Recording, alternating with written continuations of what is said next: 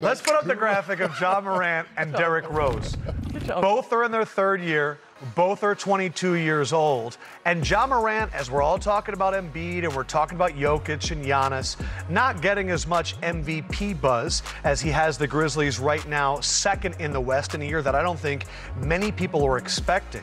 And Rose wasn't the only third-year guy that was 22 years old that also came into his own.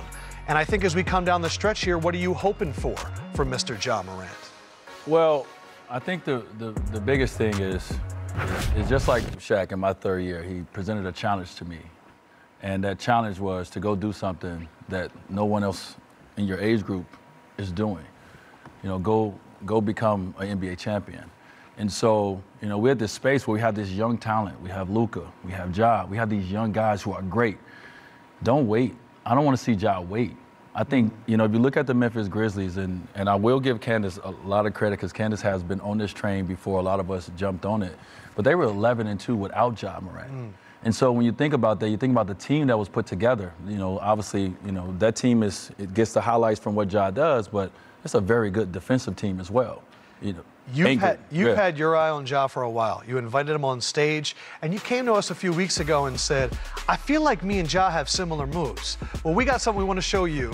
This is you and Ja, and I want you to talk through this, man. Like, how much of yourself do you see in him? Well, I think the cool thing for a guy like Ja Morant is he got opportunity to watch Allen Iverson and Derrick Rose and someone like myself. These smaller guards who play a lot bigger than they are, right? And so I look at Ja, I look at it similar to me. We're not known for our outside shot, but lead the league in paint points, right? Putting the pressure on the rim at all times. We'll put a body on you at any moment going to the basket, and just using his athleticism in so many amazing ways. So I see a lot of similarities in my game as well to Ja, but I think he mixed a lot of us together, and he's taken it to even another level. And the regular earthlings don't understand this. The difference between good and great is the great players know they're great.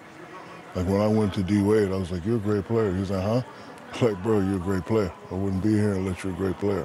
And once you know that, and once you get that attitude and start playing like that, like this kid, he knows he's a great player. It ain't nothing, you can criticize him, you can say what did, you can say he's shooting too much. It don't matter, he knows he's a great player. He was calling himself a point guard in college. You know what, I will say this. You talk about just similar games, but similar, like, rise.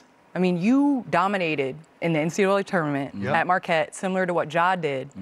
You weren't ranked #1 from the time you came up. So I think it's that, like, mentality, that grind, that, like, you weren't always told you were the best, that you had to work. And that's what Ja did coming into this year. He worked, and it shows on the court. Like, you should have seen his little cute face and I said, yo, man, you're the best player in the league. He was like, huh? I was like, I'm not playing with you, brother. You're the best, for real.